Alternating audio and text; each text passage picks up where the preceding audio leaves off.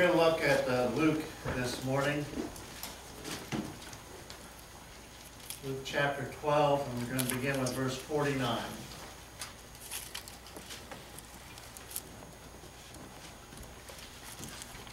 Christ is speaking. He says, I came to send fire on the earth, and how I wish it were already kindled.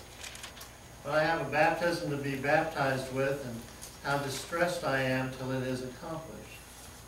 Do you suppose that I have come to give peace on the earth? I tell you, not at all, but rather division.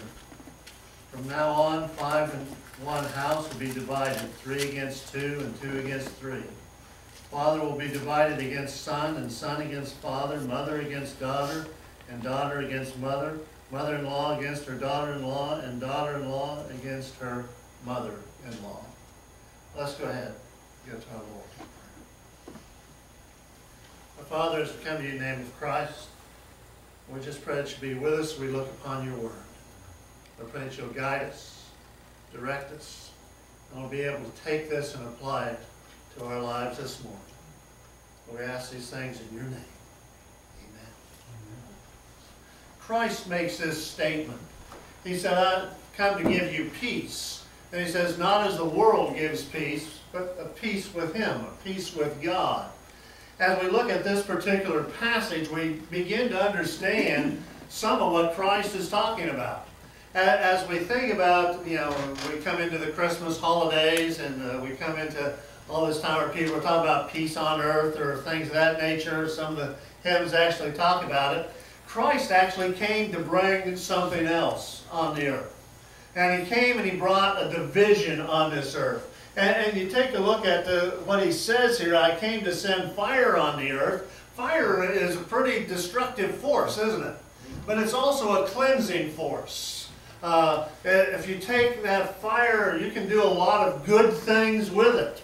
And you can do a lot of purifying things with it. You can clean up a lot of dead brush with it and get rid of a lot of things. And that's part of what Christ is talking about. But he's also talking about how that it's going to change things. When Christ came to this earth, things changed. People have to make a choice about Jesus Christ. If you think about what he says to Peter, he asks Peter a question. He says, who do men say that I am? And he gives him a bunch of answers there. And then he asks him this question, who do you say that I am? And that's an important question to think about. That's an important question to understand. Christianity, a relationship with God, is who is Jesus Christ.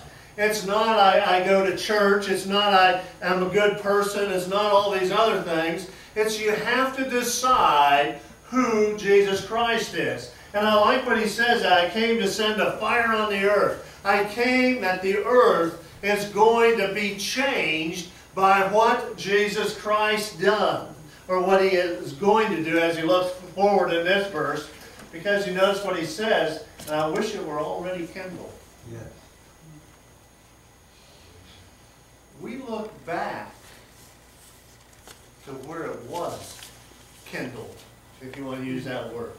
We look back to where it did happen. You find that on the cross.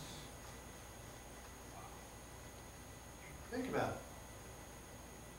All of the Old Testament, all of the Old Testament laws, all the things in the Old Testament, what did it point toward?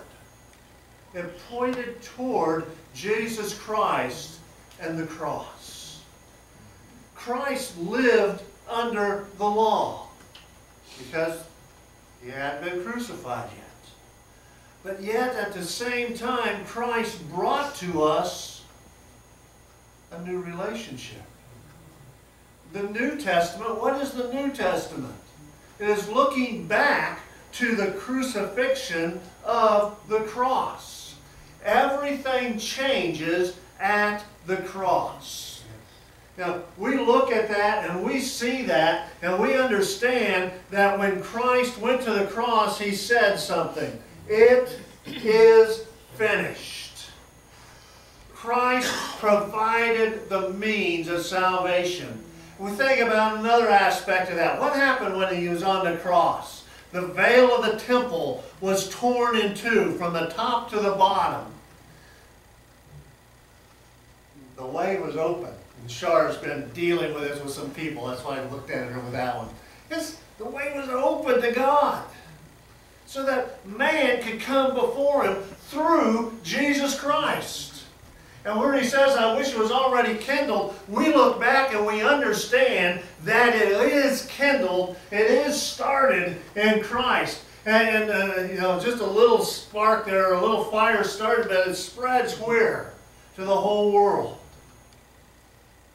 It's not just in Israel, it's the whole world. And the whole world has to decide what they will do with Christ. And Christ refers to that. He says, I have a baptism to be baptized with, and how distressed I am till it is accomplished. I can understand that, can't you? He is headed toward the cross. Christ's mission was to come to the cross. Christ's mission was to die for us. I like what he says as it goes on into verse 51.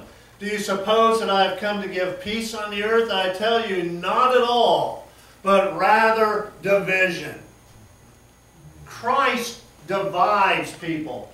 Shall I go over to Matthew chapter 12, verse 30, and take a look at what he says there. He who is not with me is against me, and he who does not gather with me scatters abroad. There is no middle ground with Christ. There is no middle ground in following Christ. There is no, well, I think I might be a Christian today and not tomorrow. There is no, oh, I'm going to give it a try type stuff. We are either for him or against him. There is no middle ground with Jesus Christ. Amen. We either follow him or we don't. And people have to make that choice of what are they going to do with God. I like what it says. If you're not with him, you're against him. It's very simple. A person can't say, well, I'm going to be nice and get there. No, they're either for him or against him. Shall I go back to Luke, if you will? And I want you to notice what he says in that verse. Do you suppose that I came to give peace on earth? The gospel gives peace to those who accept it between them and God. Christ isn't talking about that relationship. He's talking about the relationship between man and man. He's talking about the relationship that exists on the earth. What does the gospel do? Shall I go to Acts chapter 4, verse 12, if you would. Christ gives us salvation.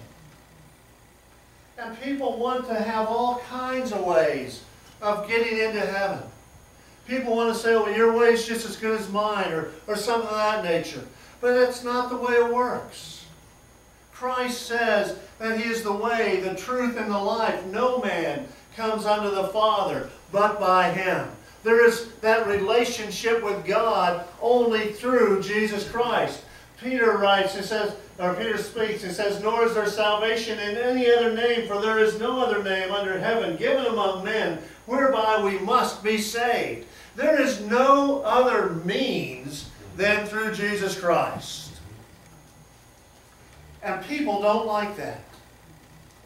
People don't like to be told that they're a sinner. People don't like to be told that they need Jesus Christ. People don't like to be told that it's okay to, or not okay to live their life the way they want to and still expect to get to heaven. They don't want to hear that there is salvation only in Jesus Christ. So as we come into this time of the season where people are talking about all this peace and stuff like that, there is a division among man. Shall I go back to Matthew, if you would? And I want you to notice what he says. He says, do you suppose I've come? Not for peace, but rather division. Start going over to John chapter, John chapter 7, if you would. I want you to notice some things here. And as you read that, there were many of the crowd, when they heard this saying, said, truly this is a prophet. Others said, this is the Christ. But some said, will Christ come out of Galilee? Has not the Scripture said that Christ comes from the seed of David and from the town of Bethlehem where David was? So there was a division among the people because of him. There is still that division today. There's only one way to solve that division, by the way. And that's for everybody to accept Christ. Notice I didn't say for everybody to reject Him, but it's for everybody to accept Him, because that's the only means of salvation. We celebrated Thanksgiving. We will celebrate Christmas. Both are Christian holidays. And it's amazing that the world as a whole doesn't understand that. There's a town in Indiana that decided they didn't want to offend anybody. So they renamed Good Friday to Spring Holiday. How nice of them. They didn't want to offend anybody except Christians, I guess. You see, we take a stand for Jesus Christ. And that stand in and of itself causes a division. Why? Because they don't want to accept Him. They don't want what He has. Look at their discussion. Well, this is the Christ. No, He's a prophet. Well, He can't be a Christ because He didn't come out of Bethlehem. Well, yeah, He did. So there was a division among the people. Well, we know too much. I love when people tell that to me. Well, we're in the 21st century. Get with it. I used to hear that when we was in the 20th century. I guess they probably even said that in the 18th century and so forth. Jesus Christ doesn't change. That's another thing that causes division, by the way. From now on, Charlotte, if you go back to Luke, if you would. From now on, 5 in the house will be divided, 3 against 2, and 2 against 3. You look at that, and you think about what Christ is talking about. Christianity is a personal relationship with God. I am not a Christian simply because my mom and dad are Christians. My children are not Christians simply because they come from a family that follows Christ. It helps, don't get me wrong, it helps. But they have to have their own relationship with Jesus Christ. A household can be divided because some will accept Christ and some won't. Shall I go on into the next couple verses, if you will? I want you to notice where he says father will be divided against son, and son against father, mother against daughter, daughter against mother, mother-in-law against her daughter-in-law, daughter-in-law against her mother-in-law. Except for those last two, Christ divides family. Think about that. Christ was speaking in the book of Matthew, and his mother and his brothers came to him to take him away. And I don't know what all they were planning on doing with that. But Christ asked this question: who is my mother? Who is my brother? Who is my sister? And then he went on to talk about who that was. And he says it's the one who does the will of his Father. You see, what Christ was saying there, what Christ is saying here, is that His relationship is stronger than blood. That's quite a strength when you think about it. My mom, and she'll watch this video, she tells me she does every Sunday. But my mom used to take aspirin before, or Alka-Seltzer before the bus would come home. Because we were always fighting. Debbie, you find that? Yeah. We were always fighting, and you know, that's just the way we were. But if somebody picked on one of us, all of us joined together to make sure he didn't do it again. You didn't pick sides against us because we would all fight together. And I think that's probably another reason Mom took Alka-Seltzer. And that bond that we have was strong. But Christ puts it this way in the Psalms. He says that it's a bond that's stronger than a brother, a friend that is closer than a brother. Father will be divided against son. Why would that be? Because one will accept Jesus Christ and understand the need for Christ, and the other will simply reject Him and say, I don't want anything to do with that. And it'll break down that bond, because the bond we have in God is so much stronger. I look at a mother against daughter. Cheryl will go out shopping, and she will, for some reason, she always chooses Charlene to go with her. She says it's no fun shopping with me.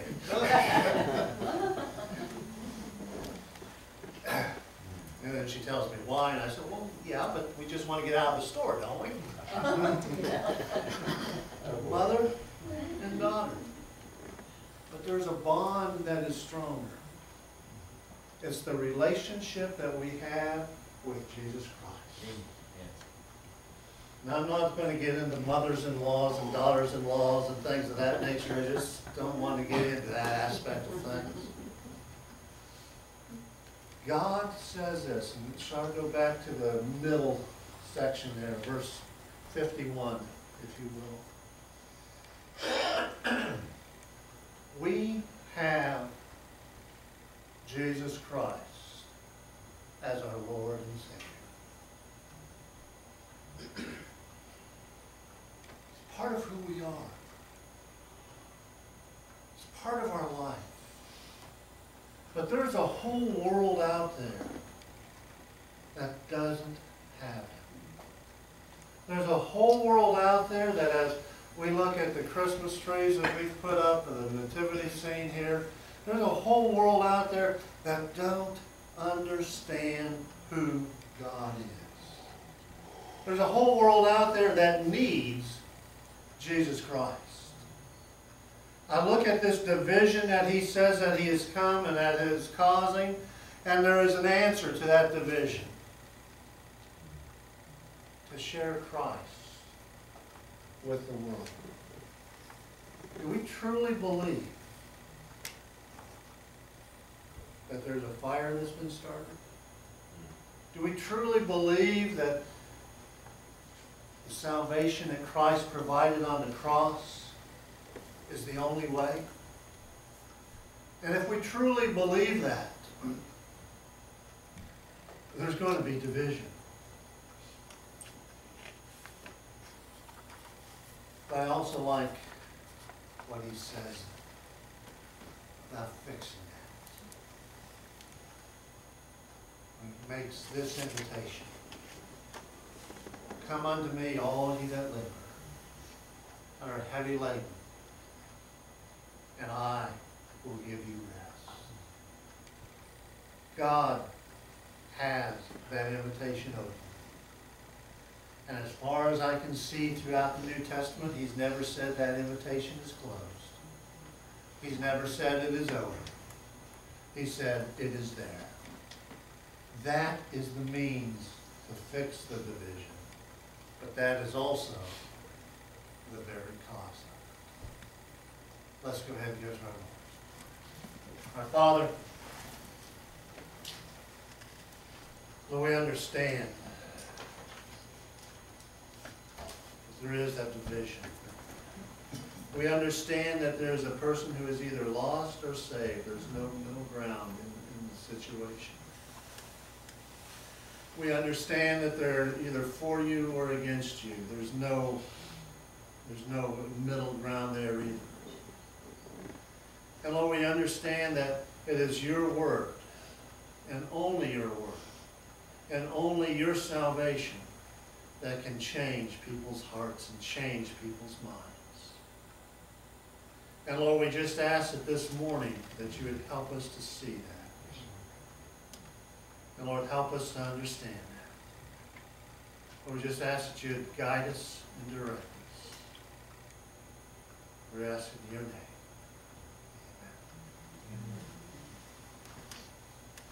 Amen. The division in Christ. That's partly what this season is about. Because only through Christ can a person's heart be changed. He came to set the world on fire. Came to cause that division. If I was to ask you this morning, how many of you know somebody or have a family member who is not a Christian? Sure, all of you could say, yeah, I have that. And then if I would ask you, how is your relationship with them? You could probably say something like what Rachel said to me the other day. It's a horrible Thanksgiving because there's so many things we can't talk about, and one of them is God.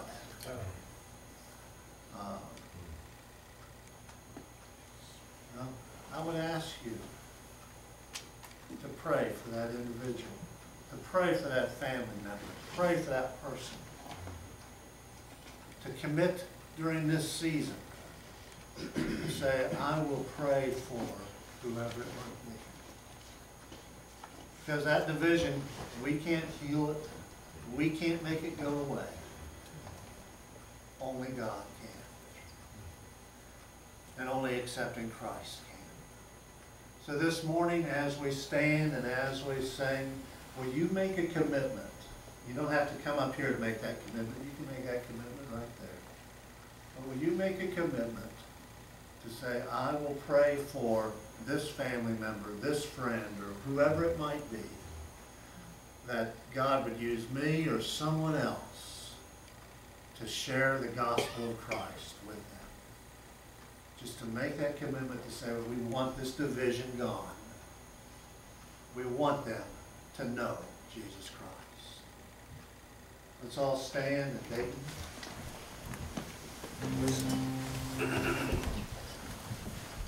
When we walk with the Lord in the light of His Word, what a glory He sheds on our way. As to His good will, He abides with us still, and with all who will trust and obey. Trust and obey, for there's no other way to be happy in Jesus but to trust and obey. Not a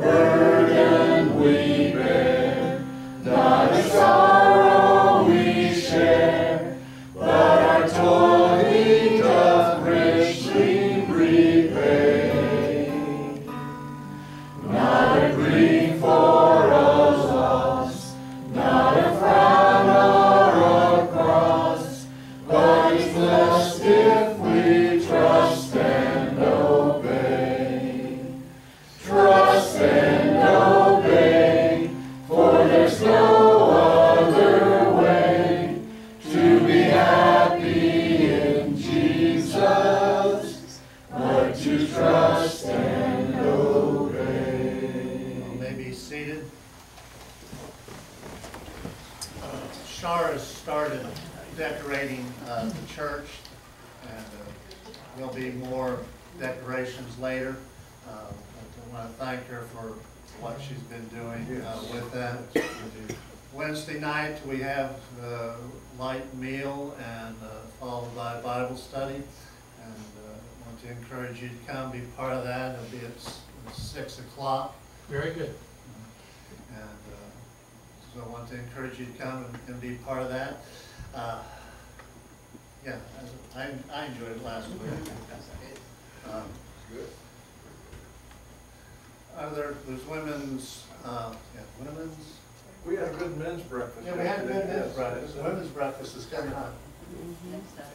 Yeah, I couldn't remember, but that's coming up. I hope you all can come and be part of that. Is there any other announcements that we need to take care of? Cheryl? Our annual Christmas dinner will be December 18th at 6 o'clock p.m. And if you'd like to bring a little Christmas dessert, that would be wonderful. But you don't have to. Okay. I hadn't even thought that far ahead. That's coming up. 18th, Cheryl says Saturday, The Sunday evening, 18th, okay, Sunday. Yeah, Sunday. Sunday We'll be in evening. here, so, 6 o'clock, 8 or 6 p.m. The okay. 18th right here. Okay. Okay, Mice. We will have mice. yes. Okay, any other announcements we need to make this morning? Okay? Okay, we're going to close with the chorus of Freely, Freely. He said, freely.